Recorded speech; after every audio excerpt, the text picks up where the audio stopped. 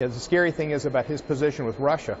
The last two people I remember in this Western Hemisphere that were so close to Russia were Arm & Hammer, who loved oil and money, and Fidel Castro, who loved to talk for long periods of time, hated disloyalty and dissent, and eliminated it, and was very much an egocentric individual.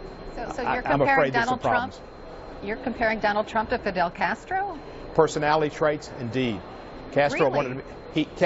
You watch the Netflix program on Cuba Libre. Castro needed to be the center of attention at all time.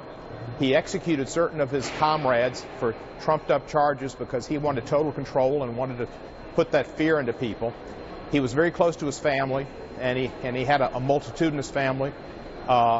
Didn't trust others, and it was all about him and public speaking, and he liked to speak on ad infinitum.